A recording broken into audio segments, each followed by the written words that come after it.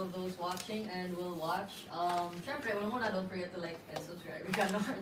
And inviting all of you to watch this episode. That's right. Hopefully na maging masaya kayo.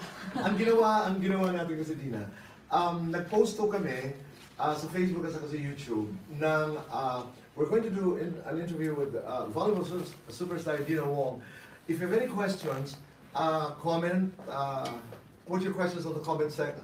Put your questions on the comment section, right?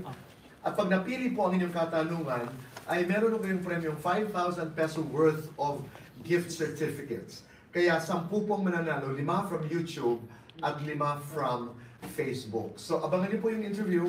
Pag nagamit po namin ang katanungan, ibig sabihin, may dadating sa inyong premyo. Okay, search ko po kayo. Malaking bagay yun. To those who got picked, congratulations. At iso-search.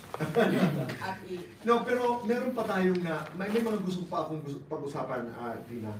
Halimbawa, if we were to go back a little bit in time, ano ang mensahe na nais mong sabihin to, let's say 5, 6 years ago? What would you tell the younger Dina?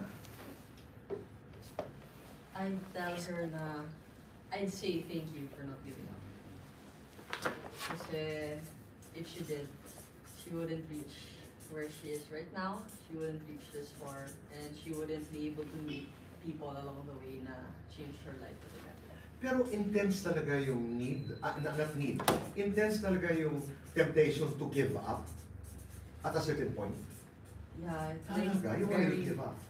very on the verge of giving up. But then, as I always say, before you do quit,